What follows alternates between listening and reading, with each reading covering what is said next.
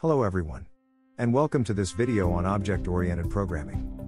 OOP is a programming paradigm that organizes software design around objects that interact with one another. In Python, everything is an object.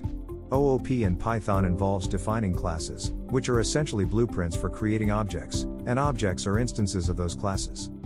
Here are some key concepts in object-oriented programming with Python. Classes are blueprints for creating objects. They define the properties, attributes, and behaviors, methods, of the objects. Objects are instances of classes. They have their own unique attributes and can perform actions, methods. Inheritance is the ability of a class to inherit properties and methods from a parent class. This allows for code reuse and efficient programming. Polymorphism is the ability of an object to take on many forms. In Python, this is often achieved through method overriding and duck typing. Encapsulation is the concept of hiding the implementation details of a class from the user.